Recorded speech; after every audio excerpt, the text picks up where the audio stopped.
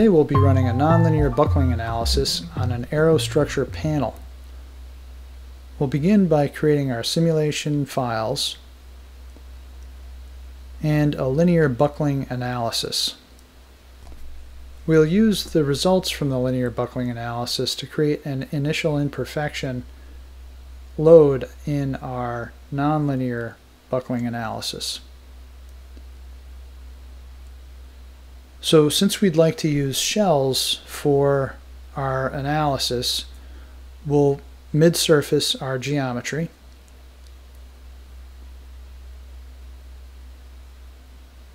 And here I'll turn stitch edges on for our simulation settings. That will help reduce a step when we get to the FEM of having to stitch the geometry together to get a congruent mesh. Now, I like the mid-surface, except for on the skin here you can see that there are still some edges that we don't want. So I'll use Join Face Legacy to remove those. If we don't remove those, we'll get mesh feature lines in our finite element model.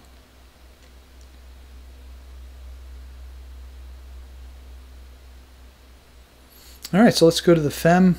We'll select our mid-surfaces and our points, which specify where our fastener locations are for connecting our stringers to our skin. Now we're ready to create a shell mesh.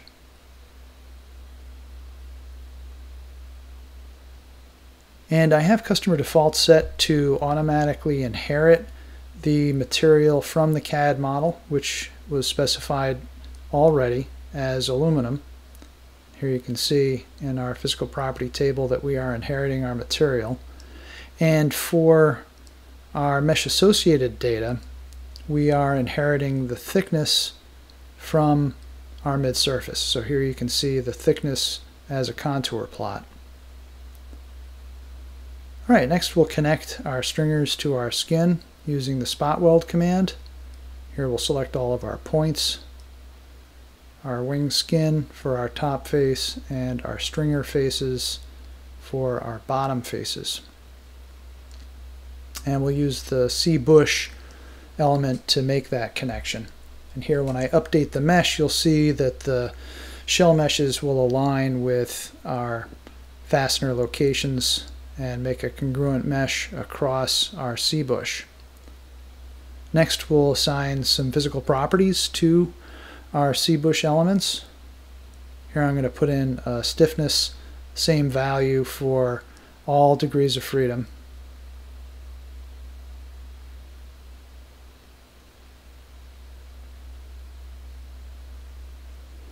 And since we're putting in the same stiffness, I will just select the absolute coordinate system for specifying our stiffness directions. Alright, next we'll move to the sim, where we'll put a fixed constraint on the polygon edges on one side of our panel, and we'll put a user-defined constraint on the edges on the other to constrain it in degrees of freedom 1, 2, 4, and 5. Leaving it free in 3, which we'll define as a z-axis along the edge of the stringer. So here we'll define that z-axis with a coordinate system that we'll define first with an origin at an arbitrary location, and then we'll specify our z-axis with 2 points. And here we'll use the vector dialog to more easily specify those 2 points along an edge of the stringer.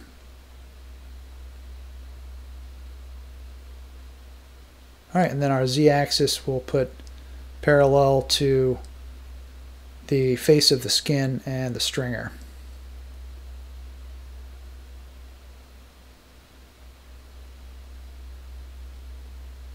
Alright, so that'll be the coordinate system for our user-defined constraint. Next we'll create a unit load, and we'll apply that on the same edges as our user-defined constraint. And we'll specify the direction with 2 points along the edge of the stringer.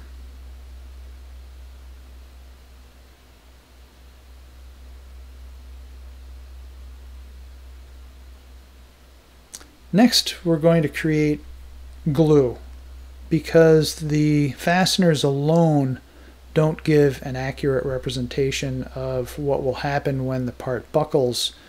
For our linear buckling, we're going to create some glue. And here I'll manually specify my regions. We'll put in a search distance and create our glue. Now at this point we're done with the specification of the glue, but because I'm thinking forward to reusing those regions for creating contact, we want to ensure that the normal directions are pointing towards each other from the skin and the stringers. So I'll go ahead and reverse the skin normal direction for my region to select the bottom for our contact, which we'll create in just a bit. So here we've gone ahead and solved. I've paused the video. It takes about 3 seconds to run, and we'll take a look at our linear buckling results. Now here our first mode, since we put in a unit load, will be the load that will cause buckling. So here we can see at about 75,000 pounds we're getting buckling predicted with the shape that you see here in the panel or the skin. So what I'll do is we'll write out those results as a field, node versus XYZ displacement. Next we'll create our nonlinear solution.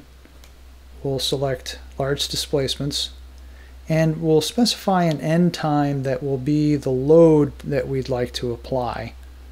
And the number of increments we'll set to give us results at every 10,000 pounds. So that's the 500,000 divided by 50. We'll go ahead and reuse our constraints. Go ahead and add those to our nonlinear solution. And then we'll create a transient load. And we're going to specify the magnitude of the load based on the time of the analysis. So at 0 it'll be 0 pounds, and we'll just make a linear ramp up to 500,000 pounds at 500,000 seconds. So that way when we plot our results versus time, it will be the same as plotting them versus the applied load. Alright, so here we'll specify the direction for our transient load in a similar fashion by specifying 2 points along the edge of the stringer.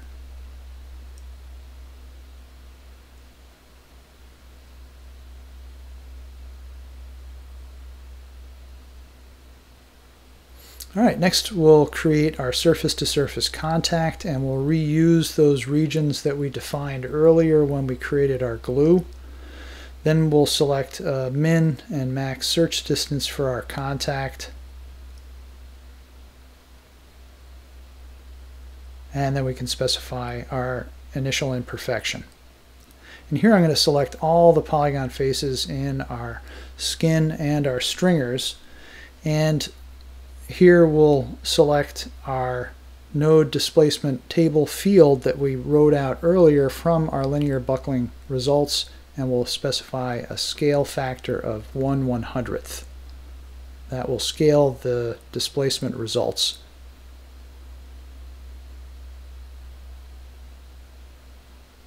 Now we're ready to run, and here we can monitor the displacement results in our solution control monitor. We can also monitor the convergence as the solution runs, but here I'll go ahead and pause the video, and you can see the elapsed time in the bottom right hand corner. But you'll notice that the result will progress up to a certain time, and then it will flatten out as it's not able to get any further because the panel cripples and becomes unstable. So once it completes, we'll go ahead and take a look at those results.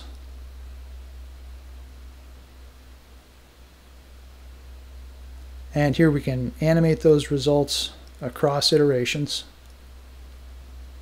and see first how the panel buckles and then how the stringers cripple.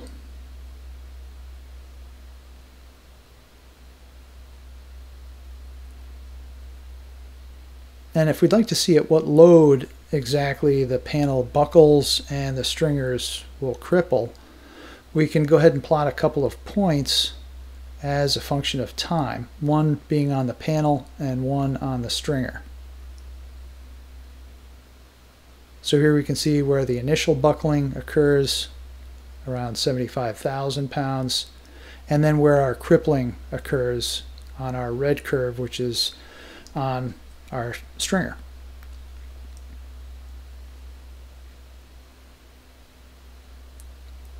All right, so now that we've created our simulation models, one of the very powerful things about Simcenter 3D is the ability to modify the geometry and update our simulation model to reflect those changes. So here I'm going to change my top flange width on our stringers from 1.25 inches to 2 inches. So you can see they're a bit bigger now. And I'd like to evaluate that change's effect on the buckling characteristics of our panel.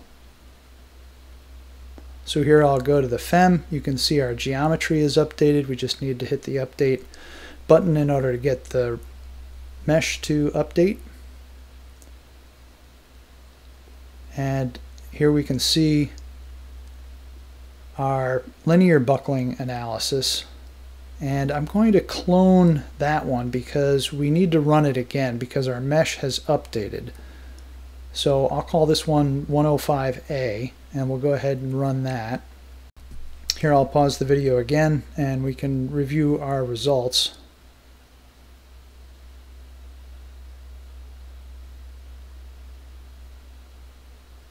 And again, we'll write out the first mode buckling displacement results as a field.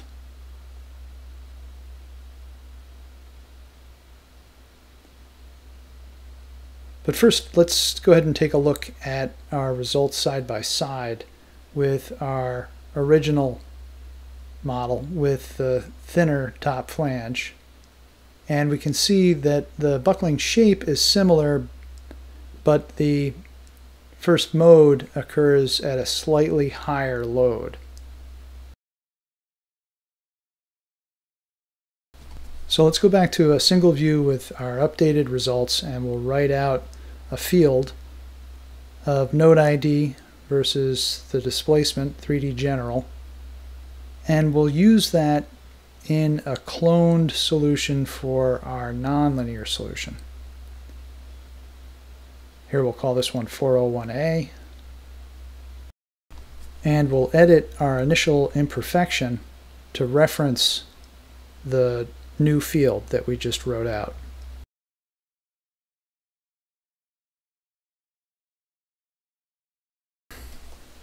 Now, we didn't do this last time, but we can verify the initial imperfection by plotting the contours of the displacement for that initial imperfection. And there you can see it's at 1/100th scale from our displacement results from our first mode.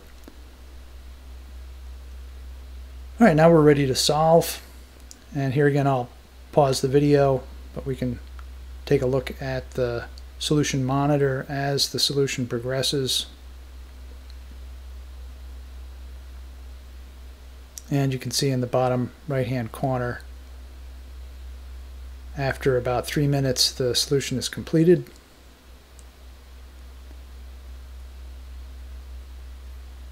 And we can review our updated results.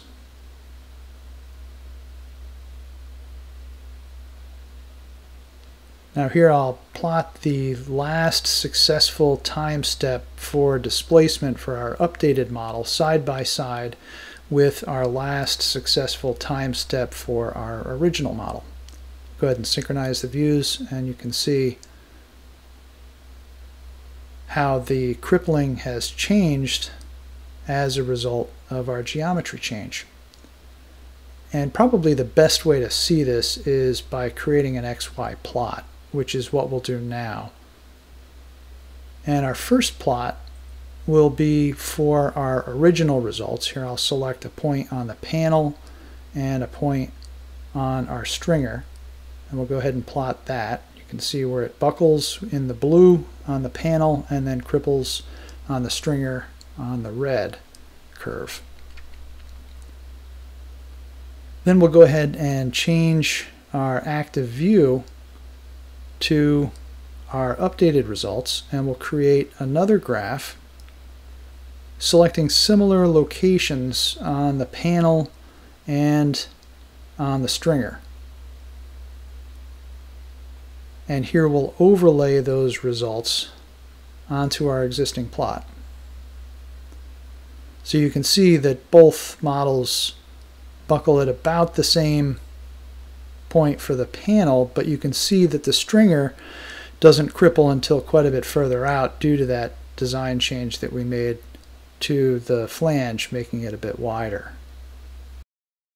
And that is how to run a nonlinear buckling analysis on an aerostructure panel.